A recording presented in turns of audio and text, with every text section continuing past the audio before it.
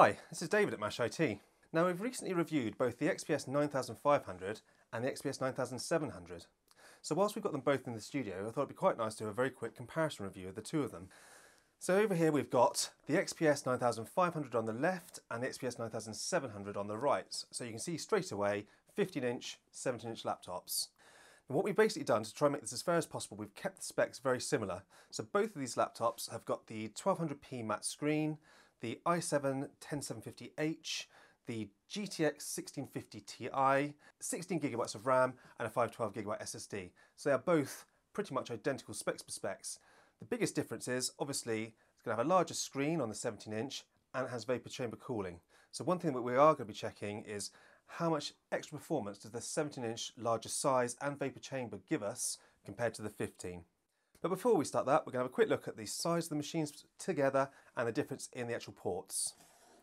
So here we go, I'm going to place the XPS 15 on top of the XPS 17 so that you can get a good idea of how much extra size there is on the 17. Now, with both of these machines, I really should have put another machine next to it to give you an indication of how small they are compared to a typical 15-inch and 17. They're both very compact machines for the respective class of laptops. The 15-inch is more like a 14-inch, and I would say the 17-inch is more like a 16-inch laptop. And that's mostly due to the infinity screens with the very tiny bezels.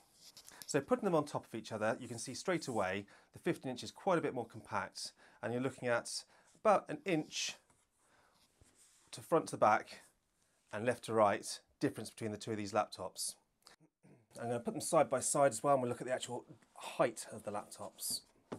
So side by side, you can see that the 17-inch is very slightly taller than the 15-inch. It really isn't a lot. I would say about 2mm, so not a massive amount of difference. So you can see that obviously the 15-inch is a lot more compact, but they're both very compact laptops. Now let's have a quick look at the ports. Now if you've watched the reviews, you know that with these you don't get a great deal of ports. On the left side, you've got your Kensington lock and then two Thunderbolt 3 stroke USB-C ports. And if I then switch it to the right hand side, this is where they are slightly different. Now the XPS 9500 has a full-size SD card slot, a headset jack and a USB-C port that isn't Thunderbolt 3. So on the XPS 17, as well as having the same full-size card reader and headset jack, you've actually got another two USB-C stroke Thunderbolt 4 ports. So obviously you are paying more of a premium for the 17-inch laptop over the 15-inch. You are actually getting two extra Thunderbolt 3 ports with this machine, as opposed to just two Thunderbolt 3 and a USB-C on the 15. Okay, so size-wise, you can see they're both very compact and the 17 is a little bit bigger. With both these laptops, you get in the box the little Dell dongle that they provide, which is quite a nice little feature considering there are no full-size USBs or other ports. And on the dongle, you have got obviously your fold-away USB-C that you plug into the actual laptop, and then a USB 3 port and an HDMI port. So that's quite handy. I wish Apple had done the same when they moved us to the dongle life. Saves you spending a £70 on an Apple adapter. And with both of these machines, you get a nice compact 130 watt USB power supply. Now this is quite large for a USB-C power supply, but you're going to need it because you've obviously got a 6-core processor and a GTX 1650 Ti, and you can actually even go higher than that. Now a couple of people mentioned from our XPS 9700 review that there's battery drain on this model. Now, in our review and in our testing, we didn't get any battery drain with our XPS 9700, but that's probably because we've chosen the model with a 6-core processor and a GTX 1650 Ti. If you get the model with the 2060, you still get the same 130 watt adapter, and that will cause you power drain because obviously the 2060, even a Max Q, takes about an extra 30 watts over the 1650 Ti. So our model didn't get battery drain, so that was one good thing with this model. So let's open them back up again, look inside. Looking internally at these machines, they are actually very similar. The only difference is the 17-inch is a slightly scaled up model of the 15-inch model. They've got the same keyboard, they both also got the same size trackpad, and it is a very large trackpad on both the machines, and it is really nice when you're sort of using it and you're not gliding off the edges like you are with the old-fashioned small trackpads. It's about 15 centimeters by 9 centimeters, so it is a really good size trackpad. Now the main difference between the two is obviously the screen. These are both 1200p screens, but you can see we've got a slightly smaller 15-inch, which will have a higher pixel density, and then a slightly larger 17-inch, which will obviously have a lower pixel density. But in my use and in the testing, I enjoyed both these screens equally. The 17-inch obviously is a bit more comfortable on your eyes because it is a larger screen area. And I would recommend running both these machines at 100 dpi if possible, because you're getting no scaling issues, and it looks great in my opinion on both of these machines. Now, although the 17-inch has got a bigger screen, that's not the only differences I found with looking at these two side by side. You can see the white point is quite different between these two screens. From my personal opinion, I prefer the look of the colours and the whites on the actual XPS 15 as I do to the 17. Also, the 15-inch seems to get slightly brighter. They're both equally good screens, and every single panel has a sort of a different variance. No two panels exactly the same, so what you get might be slightly different. So next thing we're going to do is we're going to check and see if the speakers sound the same between the two models. So both these laptops are set to 40% on the volume, and we're running just some royalty-free music on YouTube. I'm going to play the 15-inch first, and then we're going to move across to the 17-inch. Let's see what they sound like. 15-inch.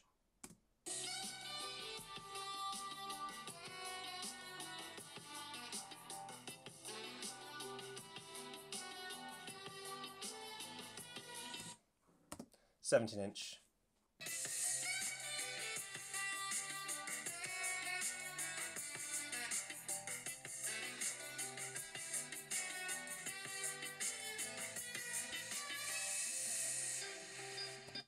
Well, they both sound great. The 17-inch definitely sounds louder than the 15-inch. Hopefully you'll be able to pick that up in our audio test there. But the 15, I don't know, it seemed to reproduce the actual sound slightly better than the 17. So that's a bit of a strange one. I actually thought the 17 was going to sound better, but both great speakers. Right, so now we're going to look at the performance of these two laptops. Now, the biggest difference, other than the size, is the fact that the 17-inch has got a vapour chamber. So what we're going to do, I'm going to put both these through quite a heavy synthetic load to see how much better the vapour chamber and the 17-inch size is over the 15, if at all. So first thing we're going to do is we're going to just make sure we're going to put them both on ultra performance, so everything is fair. Now I'm going to run, I've got Cinebench set to only to use 4 threads for 10 minutes. We're going to run Unigine Valley as well. This will really stress the system. So here we are, test is running on both the machines, and you can see straight away that the GPU on the 17-inch is running at 50 watts, whereas the GPU on the XPS 15 is running at 40 watts. So that vapour chamber is obviously allowed for a higher wattage budget for the GPU, which is good. Now when we look at the CPU, you can see we're running at 4.2 gigahertz on the 17-inch, whereas we're only running at 3.6 gigahertz on the 15. Again, temperatures of on both machines ramp up to about 100 degrees because Dell is quite happy to let it run at 100 before it ramps the fans up. Now after a little while, the XPS 15 drops to about 16 to 1800 megahertz again, where it can't keep up with the heat in the system. So this is really throttling back. Whereas the XPS 17 is actually staying at about 3.5 gigahertz, so staying pretty well within the power budget given without any major throttling. So this is, to say, quite a heavy workload because we're stressing the CPU and the GPU at the same time, so this is worst case. But the XPS 17 is handling it much better than the 15. So with regards to this performance section, I'm not really so bothered about the benchmark results of each of these machines because that's been done in each of their respective reviews. As I say, the links are in the descriptions if you wish to see either of the original reviews. I also put cards at the end that you can follow straight on from there to the reviews. What I'm more interested in is actual thermal behaviour of the 17-inch with its larger chassis and vapour chamber over the 15-inch with a standard heatsink. I think that the biggest disappointment is I'm sure Dell could have easily squeezed a vapour chamber in this 15-inch as well. I don't know why they decided that only the 17-inch was worthy of that vapour chamber. So we've got the results from the benchmark. The Unigine Valley Extreme HD benchmark is 1,684 on the XPS 9500 and 2,084 on the XPS 9700.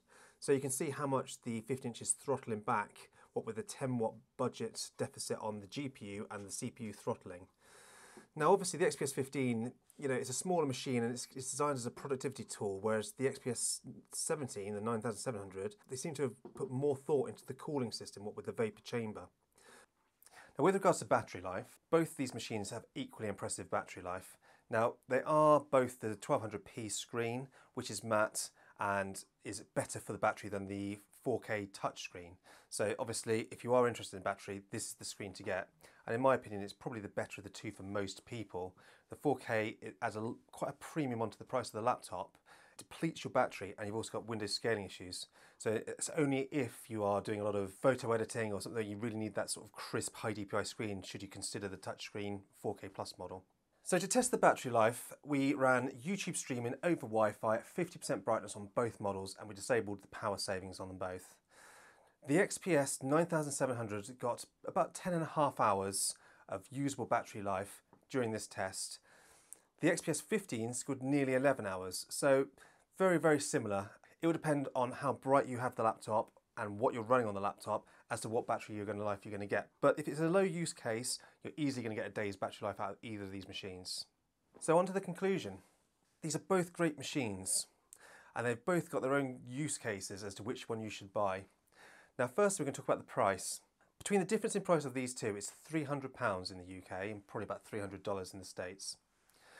That's quite a lot extra, and for that extra you're going to get a slightly larger notebook with a 17-inch screen, a vapour chamber cooler and 4 USB 3 ports. So that's £300 for those features. So you need to decide if that's worth it to you. The 15-inch is obviously that £300 cheaper. It's a lot more compact, and these are both compact laptops, but it's a lot easier to throw in a bag and cart around all day. But you only have the 3 USB-C and 2 of which are Thunderbolt 3 ports. But other than that, they are essentially the same. I would have a really tough time choosing between these, and I think I would probably vote with my wallet unless I absolutely needed that performance, and I probably would pick up the 15, having used these side by side together. So let me know what you think. Which would you choose between these two? Would you go for the 15-inch or would you buy the more expensive 17-inch? Please let me know why as well. I'm always interested to find out what other people think when they're choosing between laptops. Also, please hit the like and subscribe and the notifications bell. We've got plenty more content coming up on the XPS lines, the Anywhere lines, and we've got some more Mac content coming soon too. Thank you for watching.